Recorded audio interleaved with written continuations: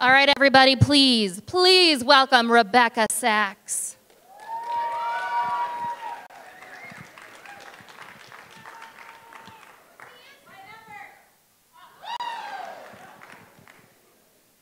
"10 years of marriage is a long time not to know.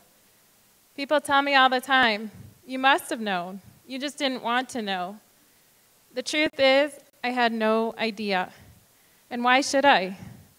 I was in love with the man of my dreams and the father of my children. I believed that the foundation of a healthy marriage was trust. There is no one on the planet I trusted more than my husband. In 10 years, I never so much as found a napkin with somebody's name written on it, an illicit email, an inappropriate text message, an open web browser. You can imagine that what I was going to find out was a shock. We were lying in bed, staring into each other's eyes, when my husband started to shake uncontrollably. I stared at him in silence while he shook for about 10 minutes. He realized in that moment he could no longer live with his lies. That was the beginning of a staggered disclosure that left me learning bits and pieces of the truth. My husband was a sex addict, and I had no idea for 10 years. For me, finding out felt like I was living my life in a cloud where nothing I knew was real. I felt like my entire life had been a lie. Even though I was surrounded by friends and family for support, I felt alone. I would go to the park and put a huge smile on my face and pretend like everything was fine, but inside I felt broken and ashamed. At the time, I believed that something was wrong with me. I believed that it was all my fault. If only I had been thinner or prettier or nicer, maybe my husband would never have cheated on me. The thoughts in my head were brutal. Maybe if you hadn't put on all that weight, you should never have let yourself go. Maybe if you hadn't been so angry. I'm standing in front of you today because I've been able to break free of those brutal thoughts.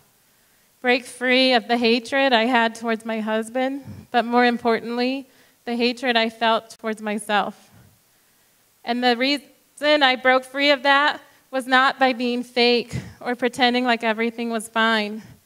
It was by having the courage to feel my difficult emotions, the courage to grieve the life that I thought I had, the life that came to an end. The courage to break the shame of this disease and speak out, ask for real support for the first time in my life. For me, I was forced to look into the mirror and make a decision about whether or not I was worth it, whether or not I was worth fighting for. And in that decision to choose myself, I discovered the resilience I had inside. For the first time in my life, I took risks. I tried new things. I was willing to fall down and get back up again, like being brave enough to get on this stage and be vulnerable. Yeah.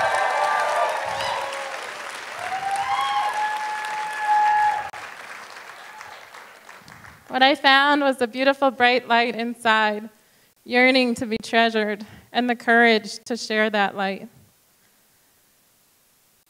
For me, that was the key to forgiveness.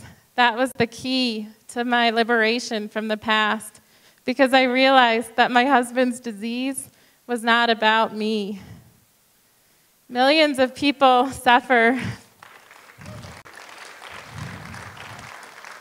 Millions of people are suffering from this disease. It is so hard to break free from the shame and the silence. And I'm standing here to share my story, to tell you there is hope. And that hope comes from the simple realization that this disease is not about you. If you are suffering, You are not alone. My name is Rebecca Sachs. I'm a therapist and a healer, a mom, a friend, a wife. Thank you for listening to my story.